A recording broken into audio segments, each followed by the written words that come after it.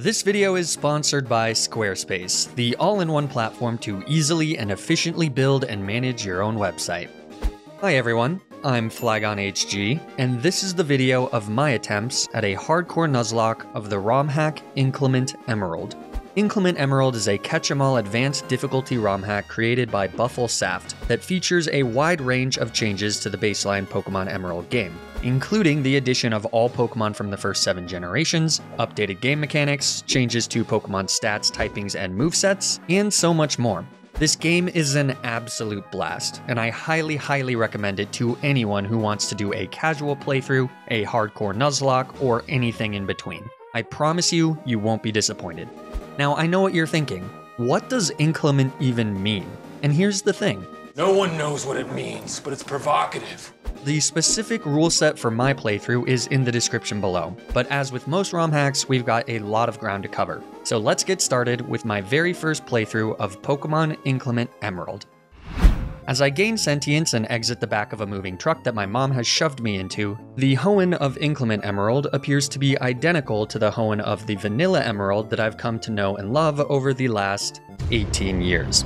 But it isn't long before it becomes clear that things are quite a bit different. For example, in Inclement Emerald, you get to choose between any of the starter Pokémon from the first 7 generations of Pokémon. And the choice is perfectly clear. I choose the cutest, roundest, owliest of the starters, Rowlet, and Matt Damon becomes the first of many team members.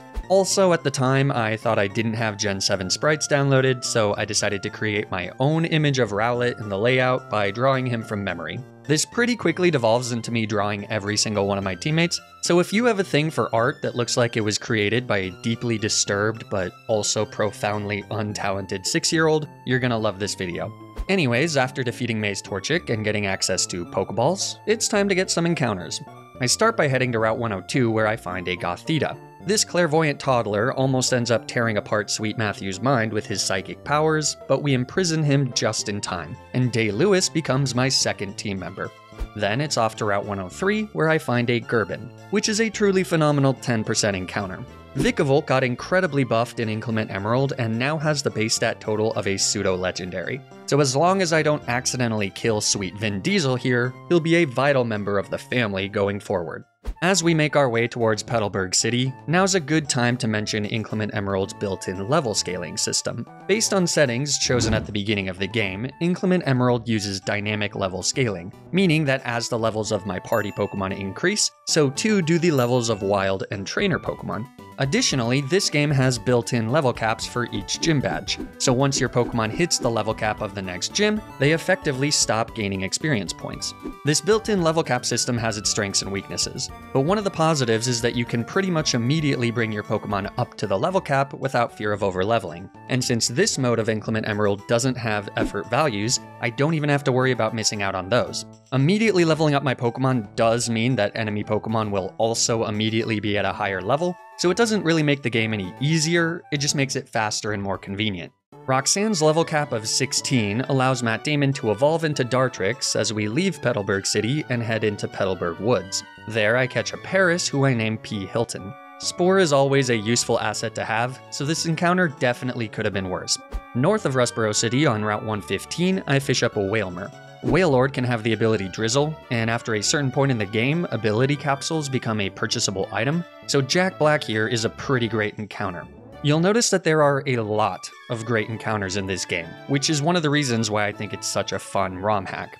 On Route 116, I find a female Nincada, marking the spiritual return of Queen Basalt, queen of my heart, body, and soul. This time we name her Olsen, and she'll technically evolve into 2 Pokémon, but I'll only be using Ninjask since I don't really want to use Shedinjo with Wonder Guard.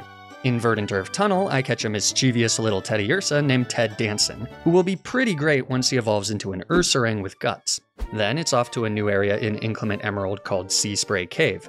There are a handful of these new areas throughout the game, which allow for more potential encounters. Unfortunately, my encounter in this one is a Psyduck, which isn't all that great, but another water type before the first gym badge isn't the worst thing in the world either. After that, I backtrack to Route 104 and catch a Pidove, which even in this ROM hack is not a particularly exciting encounter.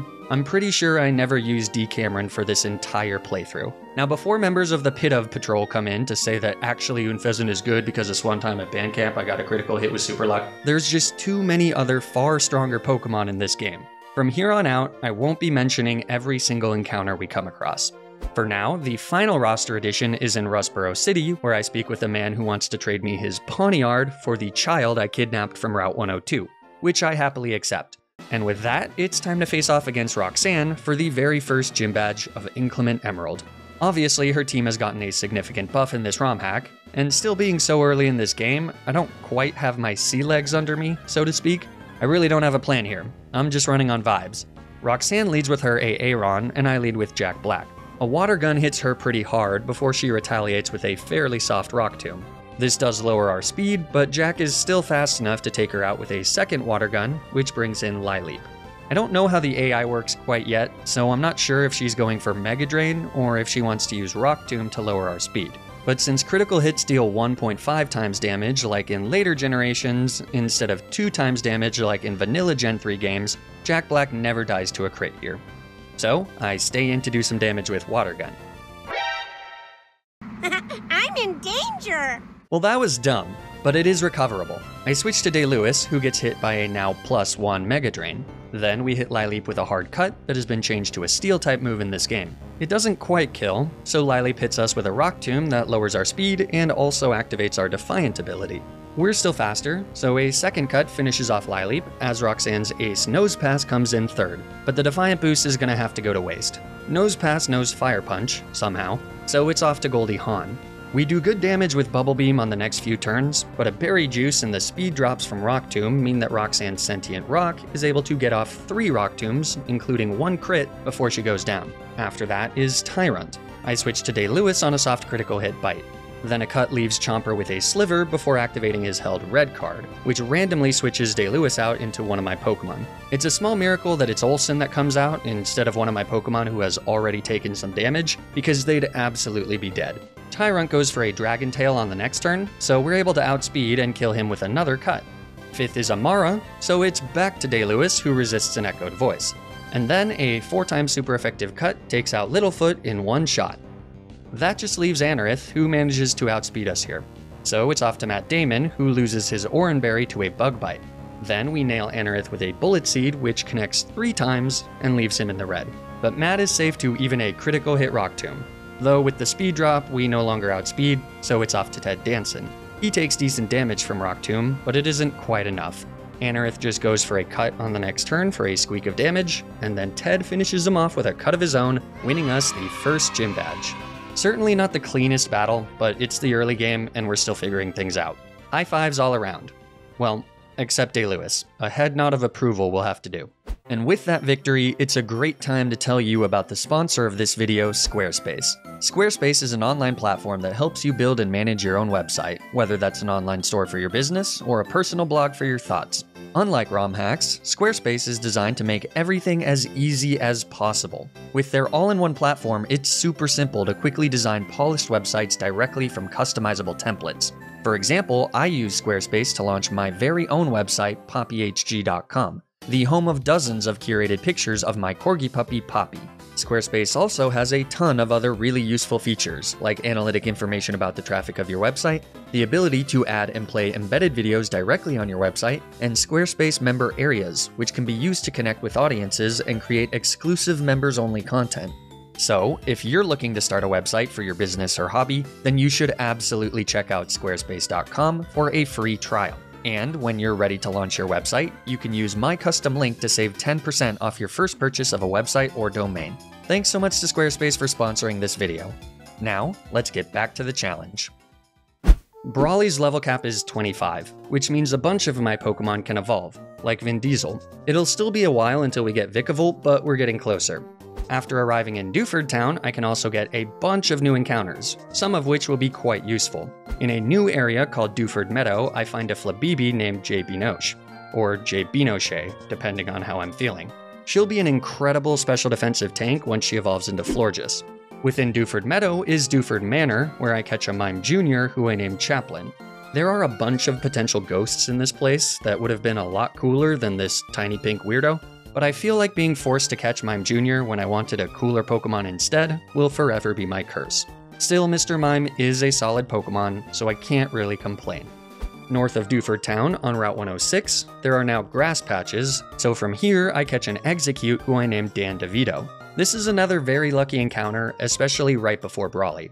Then it's off to deliver Mr. Stone's letter to Steven deep inside Granite Cave. It's nice to see that even in Inclement Emerald, Mr. Stone is still taking care of his two sons. While we're here, I pick up an Aaron who I name Aaron Paul. Yet another excellent encounter, though obviously not for Brawly.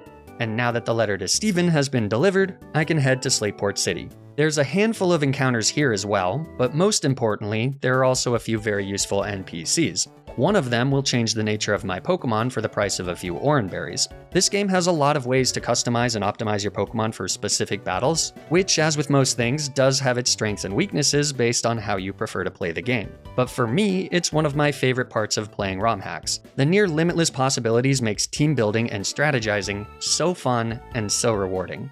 In addition to the Nature Changer, the vendor at the Slateport Pokemart has a handful of evolution stones, which I can use to evolve Dan DeVito into a very powerful Exeggutor. There's also two encounters here of note. First is a Horsey from fishing in Slateport City. I name her Tessa T. Then, from Route 109, I catch a Sandygast who I name Adam Sand. Upon evolution, Adam will have the ability Sandstream, which will give me very useful permanent sandstorm weather. With that, it's time to face off against Brawly. He is notably scarier than Roxanne, but the first two gyms in this game are far more forgiving than the next 6. He leads with Meditite, and I lead with J. Binoche. A single Draining Kiss, which got buffed to 75 base power, is enough to one-shot Brawly's lead. This brings in Breloom second, who has Spore. So it's off to Dan DeVito, who's immune. Breloom's held Toxic Orb activates here, indicating he has Poison Heal. But that doesn't really matter, since after tanking a Soft Bullet Seed, Dan is able to one-shot the Mushroom Warrior with an unnecessary critical hit Psyshock. Third is Daywat with X-Scissor, so I gotta switch back to JP Nosh, who tanks that just fine. With the held Eviolite, the little otter easily survives a Draining Kiss and nails my fairy with a pretty hard Razor Shell, though fortunately it doesn't get the defense drop or the critical hit. I oughter consider myself quite lucky. A second Draining Kiss takes out Daywat and gets back a bit of HP, but ideally I'd like to have a little bit more as Lucario comes in fourth. But oh well, we can make do. I switched to P. Hilton on a Bullet Punch, who has evolved into Parasect since we last saw her. She's also gotten a decent boost in her stats in this ROM hack, making her a fairly effective answer into Brawly's Furry Fighter. Lucario goes for Bulk Up, which is a little worrisome, especially because he's holding a Lumberry that cures the sleep from Spore. But after a second Bulk Up, he falls asleep from our second Spore. And then it's just a matter of trying to take out Lucario with Brick Break before he wakes up and kills P-Dog. In hindsight, it probably would have been better to just go for Brick Breaks right away, but it ends up working out okay despite Lucario getting off a nasty reversal at around 5% HP. The change from crits doing double damage to them doing only 1.5 times damage in Generation 6 and beyond is low-key one of the biggest changes to Nuzlocking difficulty, at least when it comes to pulling off RNG-proof strategies. Anyways, 5th is Hitmonchan, so it's back to JB Nosh. This is definitely Brawly's scariest Pokemon because his coverage is insane, especially into the team I brought.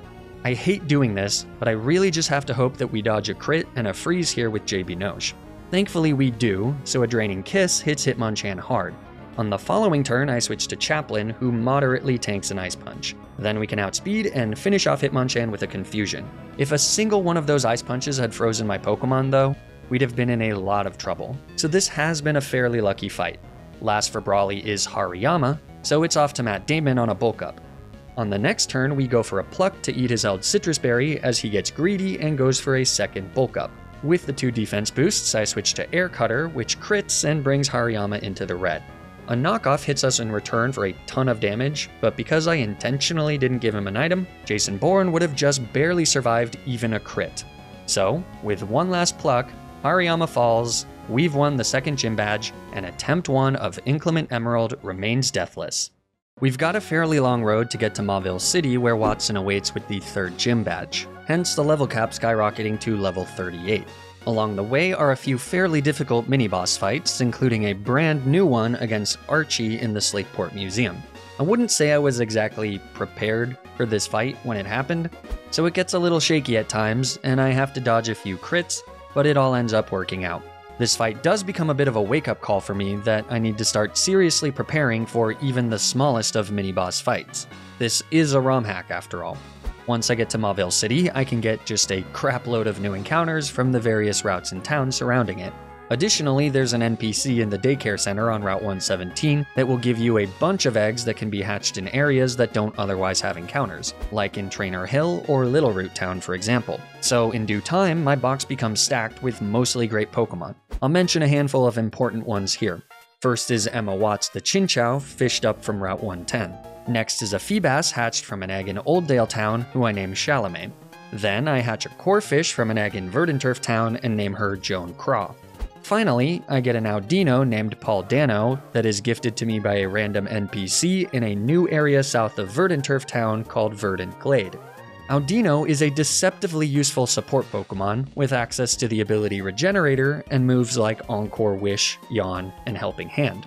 It's always great to have a solid support Pokemon. And speaking of support, if you want to be like Paul Dano the Audino, and I mean who wouldn't, you can help support the channel by checking out my newly launched Patreon.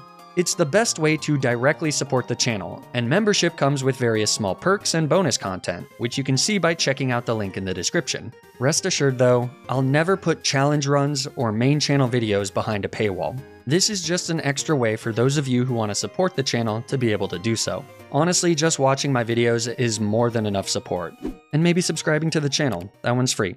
Anyways, now it's time to take out Wally in front of the Mauville City Gym. He's been buffed from having a lone Ralts in Vanilla Emerald to having a team of 4 Pokemon in Inclement Emerald. So in the grand scheme of things, he's still pretty easy. His lead Roselia is easily one-shot by an Aerial Ace from Queen Olsen. That brings in Fletchinder, who is easily walled by Emma Watts the Lantern. So all I need to do is switch her in. And while I'm at it, I might as well baton pass her Olsen speed boost. Here's what we're gonna do. We're gonna baton pass. Oh my god, what?! Oh, fuck, it's got that speed thing!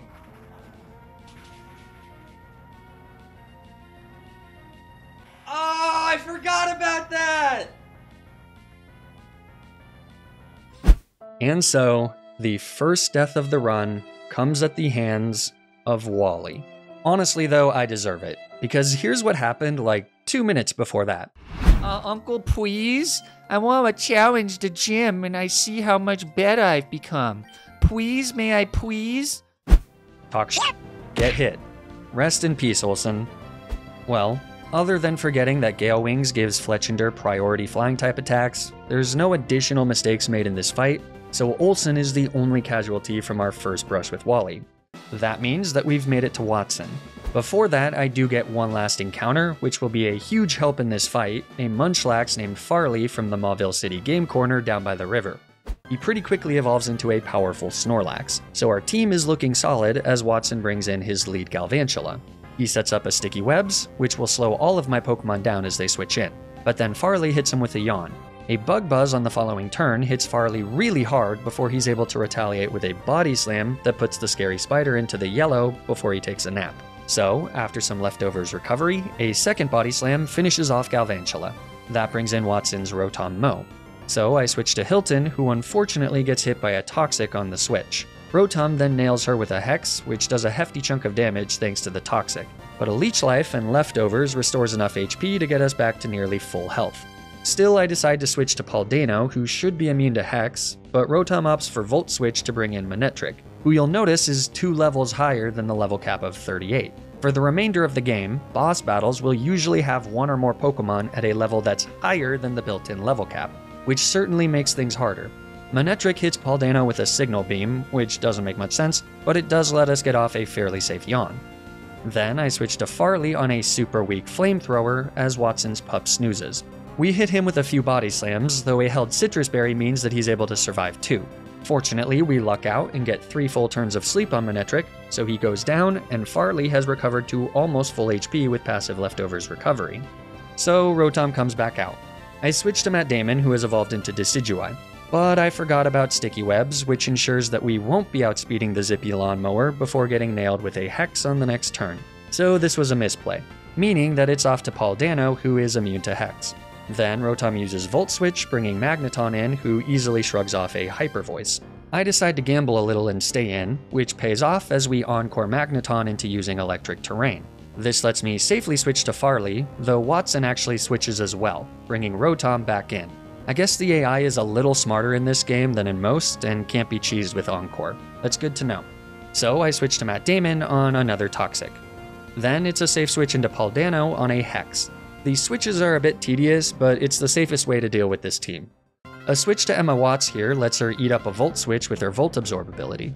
Then it's off to Dan DeVito on the baited Leaf Storm, though that still does a stupid amount of damage despite resisting the hit.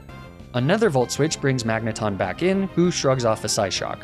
So it's off to Emma Watts on another electric terrain. Magneton actually switches out to Rotom, so at long last we take them out with a Water Pulse. This brings in Magneton yet again, but for some reason Watson immediately switches out to Alolan Raichu, who gets hit by a Water Pulse. The surfboarding squirrel has Grass Knot, so it's off to Farley, who despite being quite heavy, shrugs it off thanks to his high special defense stat. After tanking a second Grass Knot, a Body Slam finishes off Raichu. So Magneton comes out again. They set up electric terrain one last time, and then Bulldoze from Farley leaves them with a Sliver. Freaking Eviolite. Okay, well Magneton just goes for Thunder Wave, and then we finish them off. So last is Watson's Lantern. He has an air balloon, meaning that we gotta first hit him with a Body Slam, but thanks to Stab, that actually does more damage than Bulldoze anyways. And since Farley refuses to get fully paralyzed even a single time, he successfully takes out Lantern a few turns later, winning us the 3rd gym badge.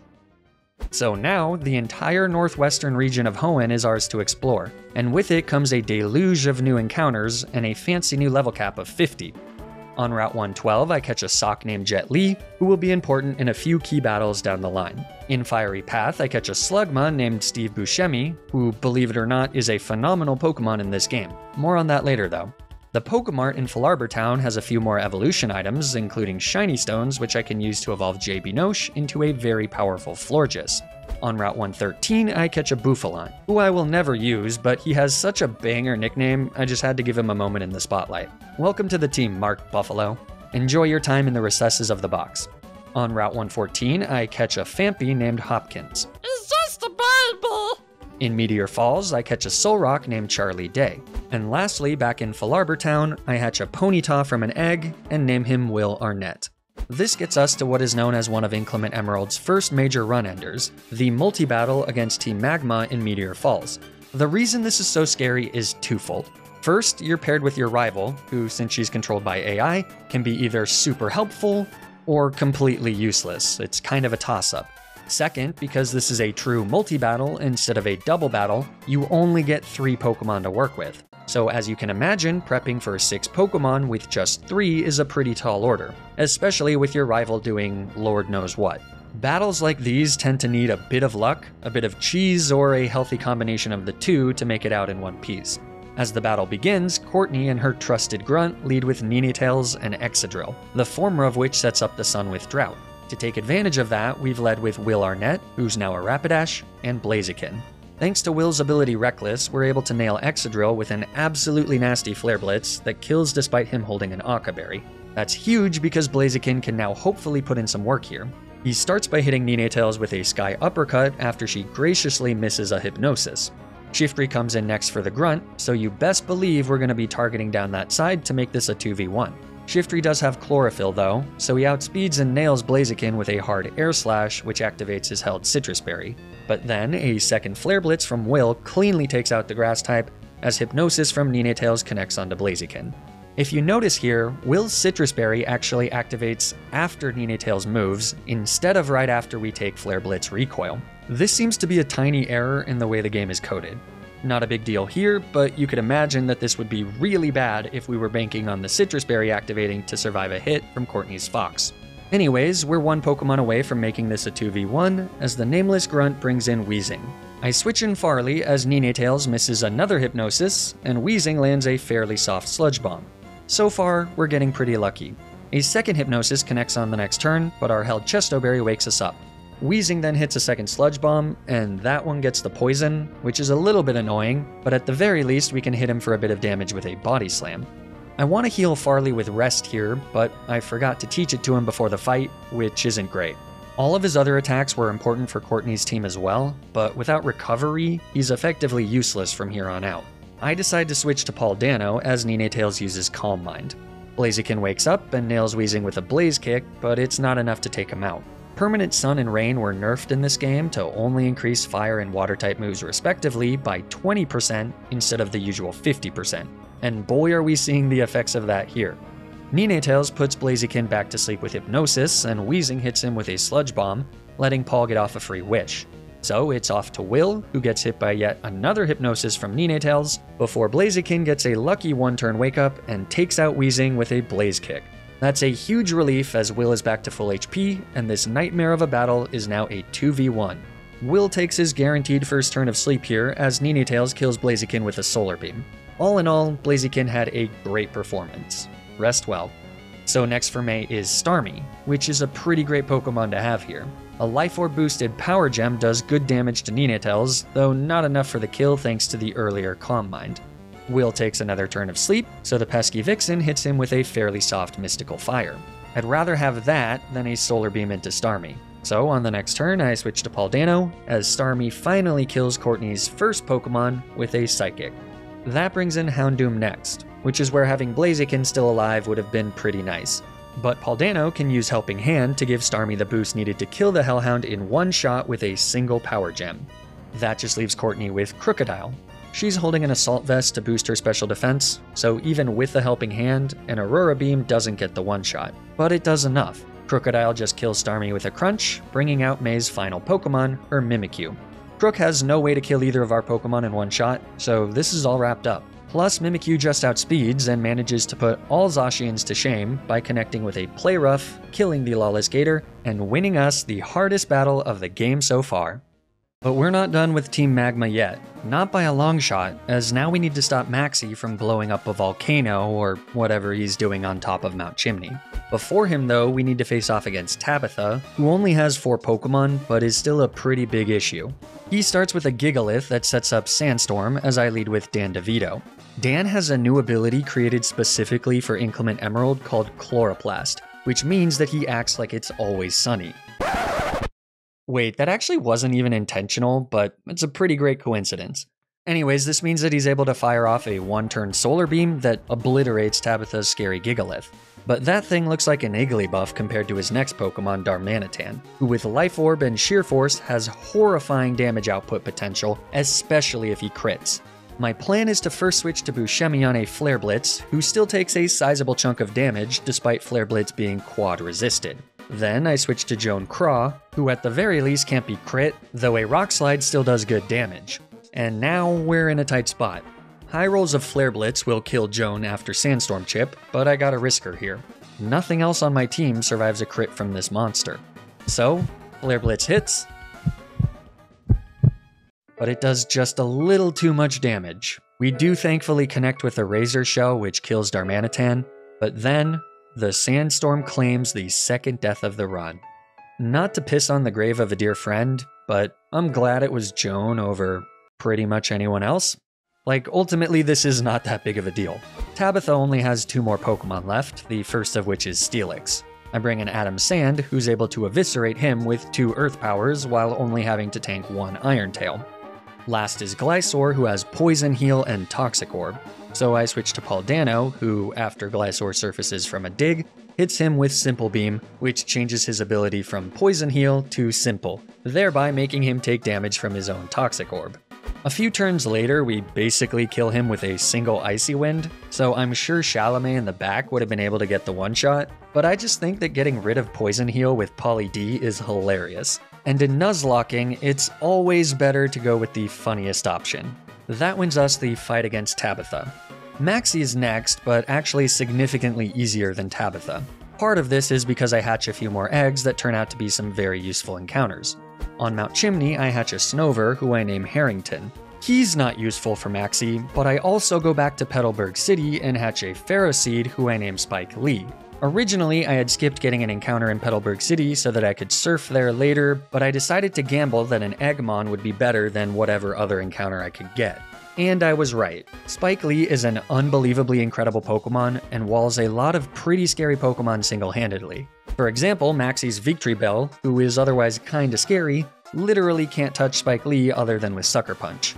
In fact, Maxie's entire team is made up of Pokemon that are each walled fairly easily by one of my Pokemon. So let's just skip this battle and move on. For now, the world is saved and we can head to Lava Ridge Town where the next gym leader awaits. Prior to this fight though, you guessed it, there's more encounters. In a new location, Ember Path, I catch a Magmar and I name him Ben Affleck.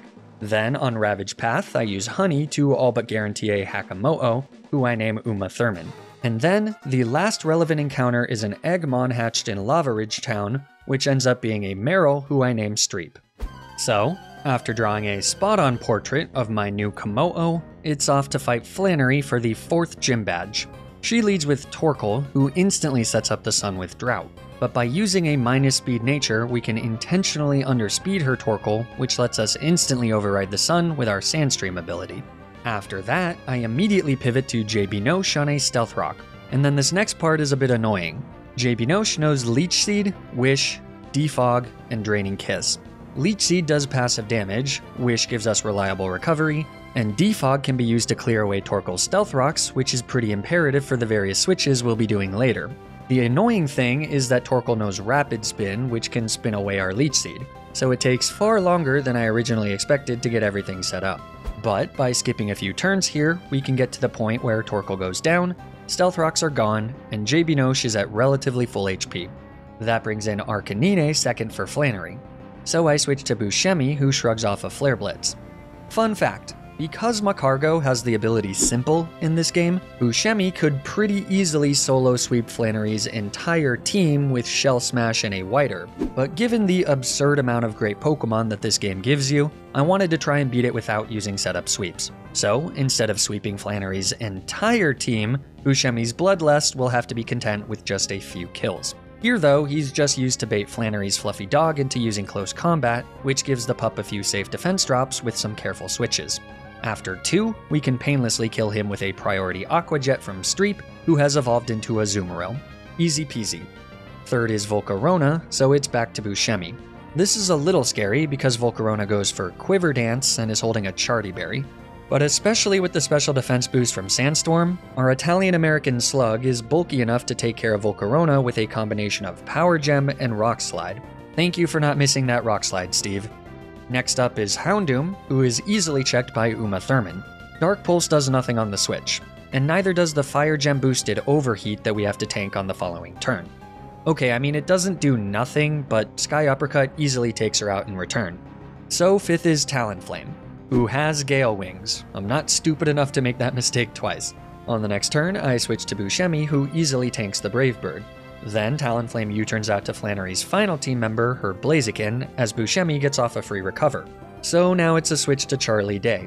They fortunately avoid a paralysis from Thunder Punch, and then they tank an Overheat before retaliating with a Zen Headbutt that gets the one-shot.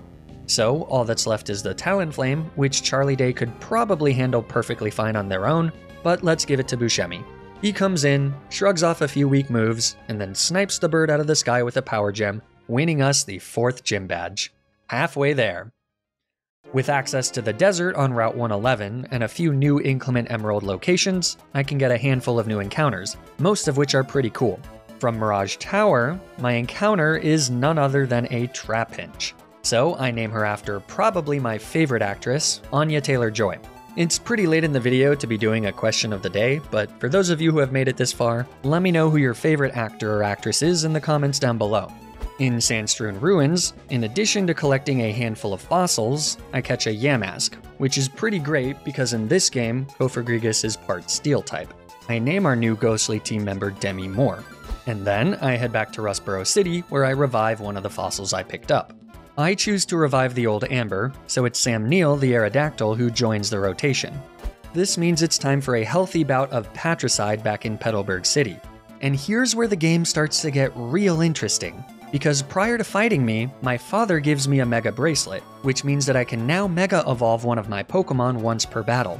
It also means that basically every boss battle from here on out will also have a Mega on their team. Things just got a lot harder, but also a whole lot funner. I decided that for this playthrough, I would allow myself to use a Mega Pokemon in battles where the enemy team also had a Mega Pokemon, which, like I said, is almost every major battle from here on out.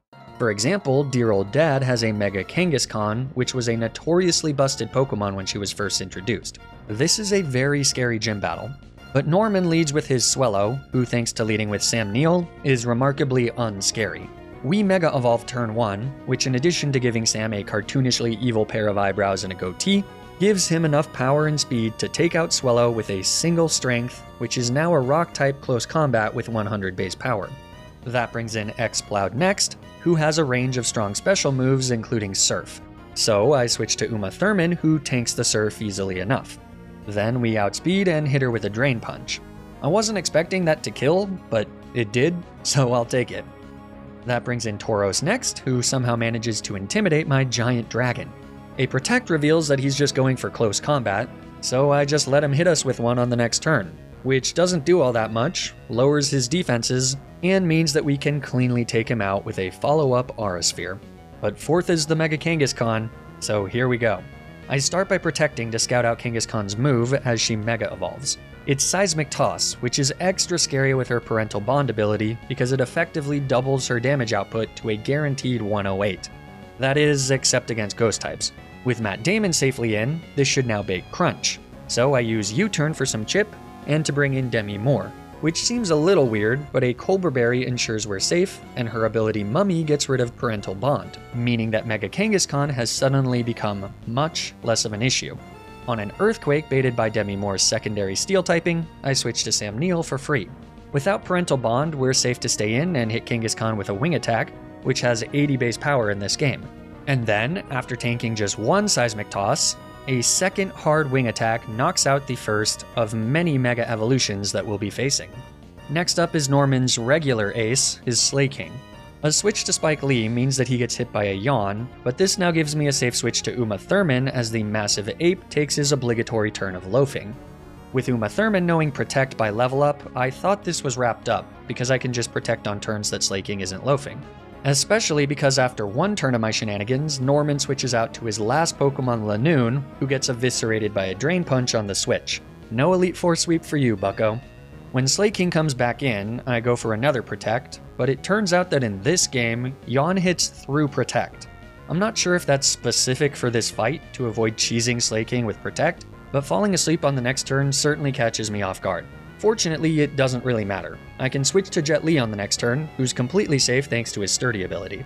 And then on Slaking's next loafing turn, we're free to beat the ever-loving crap out of him with a close combat, winning the fight against my father, and getting us the 5th gym badge.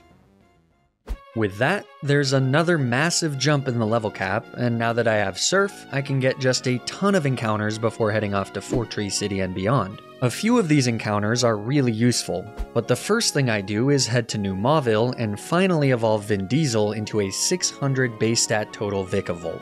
Inside New Mauville, I get the static Rotom encounter and name them Rotom Hanks. In the Desert Underpass, I hatch another Eggmon, which ends up being a Wimpod who I name Zellweger. On Route 107, I catch a Frillish and name her Goldberg. And then, on Route 134, I catch a Pelipper named Jason Siegel, which grants me another Pokemon with access to Perma Rain. Those are all the notable encounters from around the western part of Hoenn, so now it's off to Fortree City. Along the way, I catch a Sliggoo from Route 119 named Paltro, who evolves into what might be the best Pokemon in the game. In Inclement Emerald, Goodra is Water Dragon type, which is already a phenomenal buff as is, but she also gets the ability Poison Heal, which makes her a phenomenal special wall. Think Blissey, but with the ability to recover almost 20% of her HP every turn, and with the offensive stats of a pseudo-legendary. I have no idea why Bufflesaft made Goodra so powerful, but I don't really care.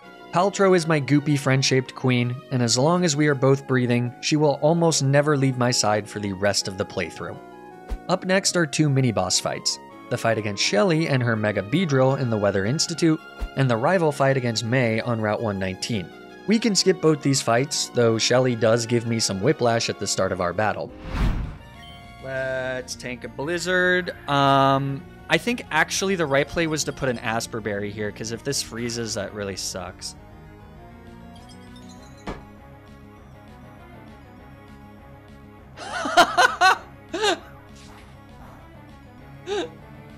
Never punished. But anyways, after those two battles, we're safely in Fortree, which means I can safely explore the town and all the various safe buildings within it, filled with safe and friendly NPCs. This old man is interesting. Oh. Oh no.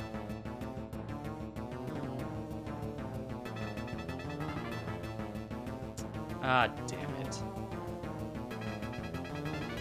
Never talk to strangers, kids. If you don't recognize this guy, Spencer is one of the frontier brains from the Emerald Battle Frontier, who are sprinkled throughout this game as optional battles. Beating them rewards you with some valuable items, but their teams are all quite challenging, so it's a huge mistake to walk into this one without a plan, and somehow also only 5 Pokemon. I am really freaking lucky that Mega Aerodactyl manages to dunk on a lot of Spencer's team, including being able to outspeed and one-shot his lead Crobat and his Lapra. The rest of his team is also not super hard with the 5 Pokemon I happen to have on me, so that's a relief because this could have been pretty bad. But you know, Master Oogway once said that there are no accidents, and maybe that's true here too. Because as a reward for somehow miraculously beating Spencer, I get the Choice Scarf, which is an invaluable item that I probably would have never intentionally tried to get. Great job, friends, but let's not do that again.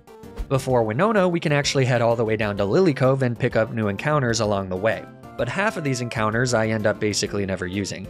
The ones of note are a Ghastly that hatches from an egg in Fortree City, who I name Nick Cage, a Girder named Margot R that I catch in the Scorched Slab, a Magikarp named Gary Cole from Route 122, a Bagon that hatches from an egg in Lily Cove named Kevin Bagon, and an Arcanine named Owen Wilson from Mount Pyre. Wow. After that, I can fight my rival May for the final time in front of the Lily Cove department store. We'll once again be skipping that for time, but with her out of the way, we can purchase a handful of TMs, chief among them the TM for Protect, which will be super useful for the fight against Winona because it's a double battle.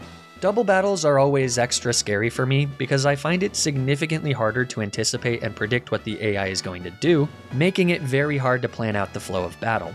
Winona also has a pretty stacked team, including a very intimidating Mega Altaria. But fortunately, we have a Fairy-type Mega of our own, ready to kick some bird ass. Winona leads with Hawlucha and Gyarados, as I lead with Vin Diesel the Vikavolt and Paul Dano, who now has the power to Mega Evolve. In this game, Mega Audino gets the amazing ability Fairy Aura, which increases the power of Fairy-type moves.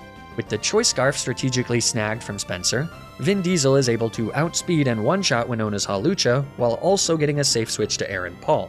Gyarados hits Aaron with a Limp Stone Edge as Paul Dano retaliates with a nasty Moonblast that does around 50%. Winona then brings in Aerodactyl next. Both Aerodactyl and Gyarados should be baited into using Earthquake onto Aaron, so I switch him into Vin Diesel, who has Levitate. They do both fall for the bait, though Paul does still take a decent amount of damage from both hits as he nails Winona's Flying Fish with another Moonblast that leaves him with just a sliver. So, on the next turn, we start by repeating turn 1. A Volt Switch kills Aerodactyl and gets a safe switch back into Aaron, who shrugs off another Stone Edge. But instead of taking the kill on Gyarados, I go for a Soft Boiled with Paul. Winona replaces her Aerodactyl with Emolga, which is a bit annoying since he has the ability Lightning Rod. Expecting an Electric-type move from the Flying Rat, I switch to Rotom Hanks, who in fan form gets the ability Motor Drive in this game.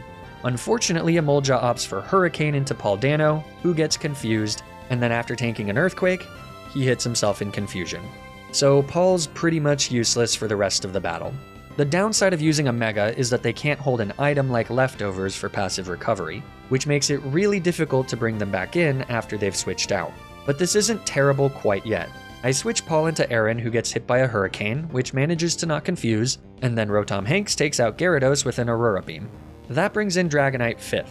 Trying to bait an Earthquake, I protect with Aaron. This lets me get a completely free Aurora Beam off into Emolga, as Winona hits into Protect with both of her Pokemon. On the next turn, I switch Aaron out into Vin Diesel, who gets hit by a Tickle from Emolga. Then she finally falls to another Aurora Beam as Dragonite whiffs an Earthquake. But now Altaria comes out, and we're about to be staring down 2 very powerful Dragon types. Once Altaria Mega evolves, we use Volt Switch for a bit of chip damage, and to bring in Demi Moore, who will hopefully get rid of Altaria's terrifying Pixelate ability that gives him monstrous Fairy-type returns. Sadly, he just uses Dragon Dance, which is definitely not ideal. Rotom Hanks hits an Aurora Beam into Altaria for decent damage, as Dragonite nails Demi Moore with a Fire Punch, which at least gets rid of his multi-scale ability, though he is still holding a Yache Berry. So I switch Demi into Gary Cole in order to get off an Intimidate and to avoid being hit by a super effective Earthquake. Unfortunately, Rotom Hanks falls just shy of killing Altaria with a second Aurora Beam. Next is a double switch to Demi Moore and Aaron Paul. It does mean that Altaria gets off a Roost, but we need to reposition here, so there's not much I can do about that. Then I switch Demi Moore into Vin Diesel and protect with Aaron Paul, hoping to bait the double Earthquake. Altaria does go for Earthquake, but Dragonite opts for Fire Punch instead, which nails Vin Diesel hard. It doesn't kill, but it's too much damage to safely stay in. So it's time for another double switch. Vin into Gary for the Intimidate, and Aaron into Rotom Hanks. This works out well, as Gary just has to shrug off another Fire Punch. At this point, I decide that I just need to risk a crit or two, and I stay in with both Pokemon. Dragonite hits a very soft Extreme Speed into Rotom Hanks, and Altaria goes for Roost. So the Aurora Beam Ice Fang Double Up doesn't get the kill on him. Which means we gotta risk another crit here. Rotom Hanks gets hit by another Extreme Speed from Dragonite, but unlike last time, Altaria doubles up with a return, and I fear the worst for sweet Rotom Hanks. But no electrical appliances are dying today. Rotom Hanks holds on, and we finally kill Winona's Fluffy Dragon with an Aurora Beam. All that's left is to finish off the Dragonite on the following turn. I protect with Rotom Hanks to avoid being killed by an Extreme Speed, and then a Strength takes out the Dragonite, winning us a shaky battle and getting us the 6th gym badge. Before we can head to the next gym, there's a whole barrage of battles against various members of Team Aqua and Team Magma, and a lot of these fights are very scary. For example, the double battle against Magma admins Tabitha and Courtney, who use Mega Steelix and Mega Houndoom respectively. This battle marks the debut of Anya Taylor-Joy the Flygon, who in this game can Mega Evolve. I may be biased, but I freaking love this game. ATJ also gets a new ability when she Mega Evolves called Sand Song that turns all sound-based moves into ground-type moves, which means that she's able to eviscerate large portions of Tabitha and Courtney's teams with now stab super effective boom bursts, especially when she's next to Chaplin the Mr. Mime, who provides helping hand support and has the ability Soundproof. What could possibly go wrong? High horsepower, perfect. No!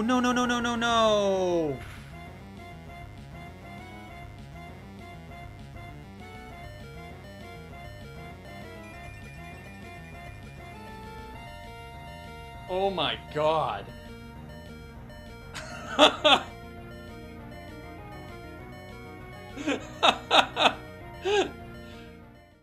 Could you imagine if I lost ATJ in the very first battle that I used her in?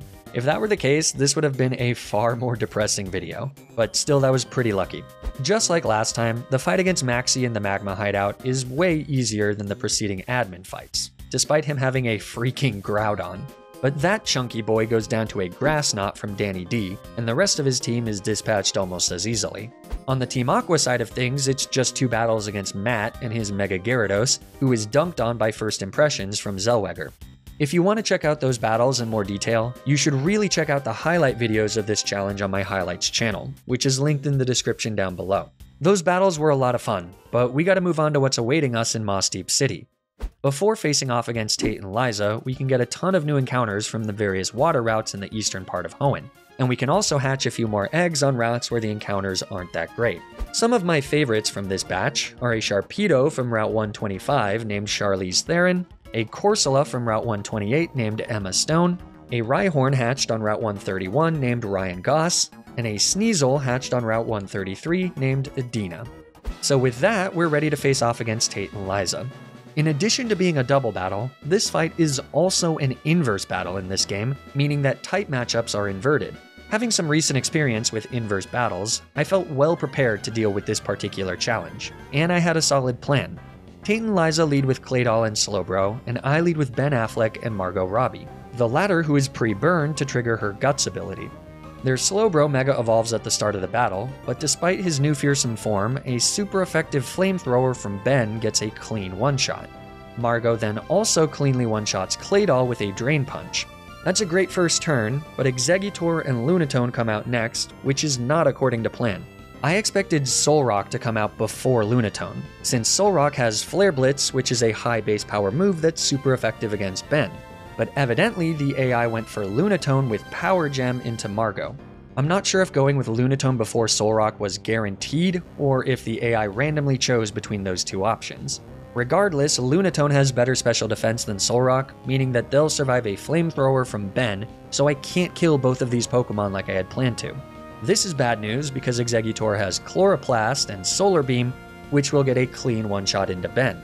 So I decide to protect Ben and take the clean kill on Lunatone with a superpower from Margot. The attack and defense drops aren't great, but it's the only way to ensure the KO and avoid a nasty Power Gem. Unfortunately, instead of trying to kill Ben, Exeggutor just uses Trick Room, which is very bad as now all of Tate and Liza's Pokemon outspeed all of mine. And given that my plan was to one-shot all of her Pokemon, I'm not really prepared for Trick Room. So suddenly, things are looking really bad as Solrock comes in to replace Lunatone. Basically, I'm gonna need to stall out Trick Room, though that's much easier said than done, especially since a lot of my Pokemon do not have Protect. This is gonna get really ugly, folks. I start by switching Ben into Jet Li, who sadly just gets nailed by a Solar Beam from Exeggutor and a Rock Slide from Solrock, making his blue Muppet body go cold before he can do a damn thing. Thank you for your sacrifice, my beautiful boy. I luck out huge and Margot dodges Solrock's Rock Slide, so she's free to hit Exeggutor with a low kick that takes him out in one shot. So I bring in Chalamet as Tate and Liza bring in their final Pokemon, Reuniclus.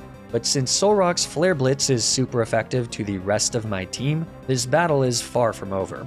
Inclement Emerald did give Milotic a Mega Evolution, so at least Chalamet becomes a bit bulkier here, but without Protect on either of these Mons, this is a bad situation to be in. Reuniclus sets up a Calm Mind, which for now is fine, and then Solrock goes on the offensive with a Rock Slide. It does decent neutral damage to Mega Chalamet, and then lands a critical hit on Margot, putting yet another one of my fighting types in the grave. This means that both of Tate and Liza's Pokemon survive, as Chalamet just fires off a strong, now stab-boosted Moonblast. So I bring Ben back in on the next turn, and the massacre continues. Reuniclus hits him with a +1 Psychic, which gets a clean one-shot. And then Solrock finishes off Mega Chalamet with a nasty Flare Blitz, bringing Tate and Liza's kill count up to 4. And suddenly, that leaves me with just 2 Pokemon left. Paltrow the Comfort Gudra, and Uma Thurman the Komodo. Fortunately though, both of my pseudo-dragons know Protect, so we can safely stall out the 5th and final turn of the world's bloodiest Trick Room. And then a Sludge Bomb from Paltrow kills Solrock, and a close combat from Uma one-shots Reuniclus, meaning that we've managed to win the 7th Gym Badge, and somehow avoid the wipe against Tate and Liza. There's a lot of lessons to learn from this battle, the most prominent being that you should always plan for the worst. Not having Protect on more of my Pokemon was just stupid, and so was not bringing at least one Pokemon that would be able to outspeed Tate and Liza's team under Trick Room. I tunnel visioned way too hard on Solrock coming out before Lunatone, and that was my ultimate downfall. This was a result of poor planning more so than bad luck, so it's really important to reflect on that and acknowledge it. The silver lining is that most of the Pokemon that went down were not major players. It obviously sucks to lose a Mega, and Chalamet is a phenomenal Pokemon in general, but at the very least, Comfort Gudra lives on, and we have enough Pokemon in the box that even though our death count tripled in a single battle, we can carry on. But our trials and tribulations in Moss Deep City aren't over yet, because next up are the fights against Team Magma at the Moss Deep Space Center, which culminates in another multi-battle where I'm only allowed 3 Pokemon. This time I'm paired with Steven and facing off against Maxie and Courtney. Out of the frying pan and into the fire, this one has a chance of being another run ender. The 3 Pokemon I choose to go with are Jack Black the Wailord with Drizzle, Uma Thurman the Komodo who lived, and Emma Stone the Corsola with Regenerator. Steven's bringing his Cradily, Aerodactyl, and Mega Metagross, so at least we'll have some solid firepower on our side. Maxie and Courtney lead with Victory Bell and Ninetales respectively. Jack Black's Drizzle overrides the other team's Sun, making things a little bit easier right off the bat. Courtney's pesky Fire type kicks things off with a fairly strong Moonblast into Jack, which gets the 30% special attack drop, and then Victory Bell hits a Sleep Powder, though that is at least cured by a held Chesto Berry. So Jack can now use Surf to hit everyone on the field, which does okay damage to our opponents despite the special attack drop, but more importantly activating Cradely's Storm Drain, giving them a boost to their special attack, and letting them kill Courtney's first Pokemon with a Power Gem. Look at Jack and me learning from our mistake against Roxanne. How poetic is that? Second for Courtney is her Crocodile, who's sporting an Assault Vest. She hits Cradely with a hard Iron Tail that he fortunately survives, as Victory Bell lands another Sleep Powder, sending Jack off to Dreamland. But Cradely is awake and able to hit Crook with a Giga Drain that does really great damage and brings him back to almost full HP. On the next turn, Crocodile connects with another Iron Tail, which Cradely once again survives, but sadly Victory Bell finishes the job with a Poison Jab. Jack does get a lucky early wake up to land a Surf, but because of the Moonblast special attack drop from earlier, it's not enough to kill Crocodile. That's really unfortunate, but had I gone for a single target Weather Ball instead of Surf, we would have gotten the KO, so that was a misplay on my part. Steven brings in Metagross next, who immediately Mega Evolves as expected. I switch Jack to Uma Thurman before Mega Metagross uses a Bullet Punch to finish off Crocodile. But then Victory Bell lands a third Sleep Powder into Uma. Not great. Houndoom comes in last for Courtney. She immediately Mega Evolves as well, and then nails Metagross with a Dark Pulse that almost just straight up gets the one-shot. Fortunately, Metagross survives. Or maybe unfortunately, because instead of targeting down Houndoom, they go for the kill on Victory Bell, which brings out a far more dangerous Crobat in his place. This is looking really bad. Not wanting to get Brave Birded by Crobat, I switch to Emma Stone, but that ends up being pretty dumb because Crobat just Brave Birds Metagross for the KO, which then redirects Mega Houndoom's Dark Pulse into Emma, which crits. So, with Steven down to his last Pokemon, this is now looking very, very bad. It looks like a wipe.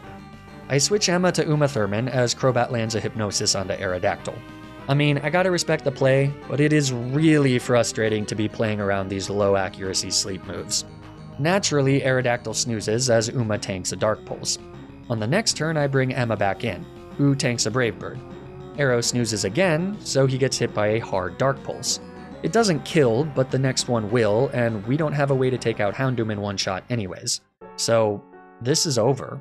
On the next turn, Crobat finally misses a Hypnosis, but it doesn't even matter.